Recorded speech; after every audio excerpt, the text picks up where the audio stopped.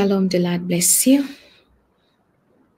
I welcome you in the name of Jesus. Amen. Hallelujah.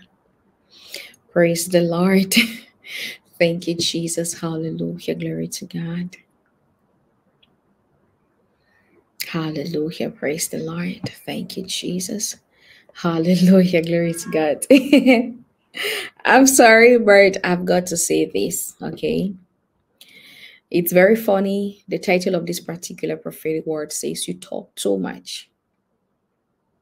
I'm sorry.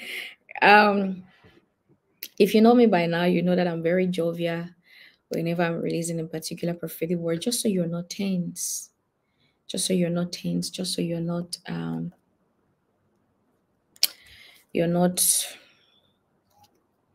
afraid. Oh, what does she want to say at this point in time? Relax. Relax. Okay?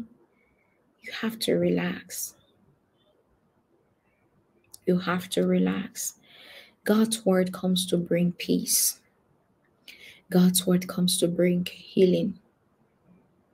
God's word comes to bring direction. God's word comes to bring clarity. Makes you smile, makes you laugh, makes you feel all right. I always say anything from God to me is good. However He wants it is good. Anything from God to me is good. And if you settle that in your heart and in your mind, you're going to be okay. Even when God is rebuking me, is good. You know why? Because whom He loves, He chastises. When God begins to sit quiet on something that you're wrong about, then you should cry and sleep on the altar of God for mercy. When God tells you this is not good, this is good, then it's a good thing. You know, the first time God ever rebuked me, I was like, hi! You know, it was so quick and it was so heavy. But I learned from that. I used to hear God rebukes people, but the first time He ever rebuked me, quick. And it was heavy, and I learned from that. Hallelujah. Praise the Lord. You talk too much. You talk too much. You talk too much. Whenever God is talking to somebody about their next levels, one thing the Lord wants you to do is, the first thing He wants you to believe. He wants you to believe what He's talking to you about, what He's saying to you about. And He wants you to understand. And the second thing God wants you to do is to watch it, that it comes to pass. Whenever God speaks to you and you go all out there and you start talking about it and it has not yet materializes, what happens is you sell out your blessings without knowing. You're advertising without knowing. And that is what has killed a lot of people. There are so many people who are in positions today because they confided in somebody, and that particular person betrayed them and took over their position. And their life is seemingly looking limited and looking stagnant. I have learned over time that being secretive sometimes is the best. Why? What people don't know, they cannot destroy. What people don't know, they cannot destroy. There is somebody right now. There is about to be a huge blessing on you. You're about to see God in another dimension. You're about to be so blessed that you will be so shocked. And you're feeling it, and the confirmation is all around you. But this is not the time where you begin to talk. This is the time when you keep it to yourself.